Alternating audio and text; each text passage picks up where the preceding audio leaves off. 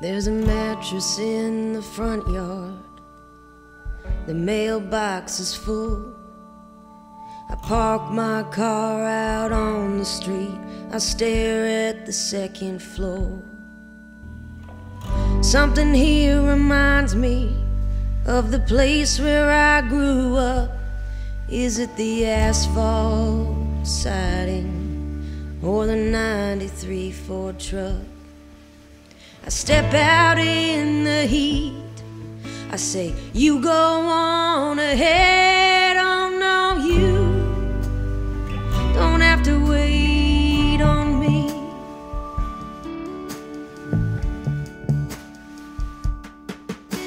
I pull the trumpet creeper back from the wooden fence.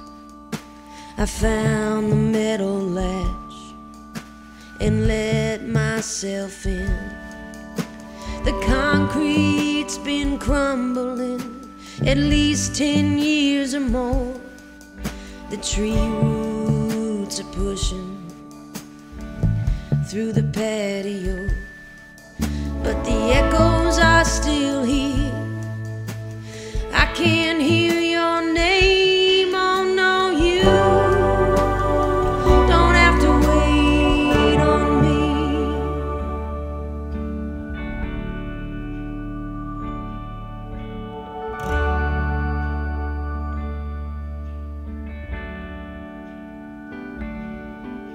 Remember when I took the sheets off of the bed?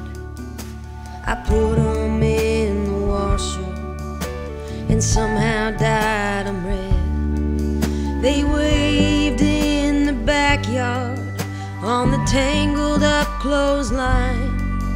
I didn't get them in before the rain came that night, but the bed was still soft. You always went there first. Oh no, you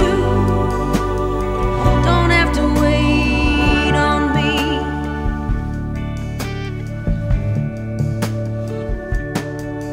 Oh, you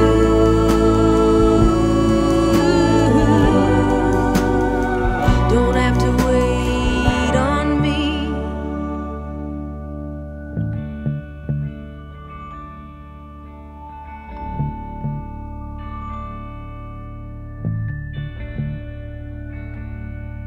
There's old bottles buried in the corner near the back.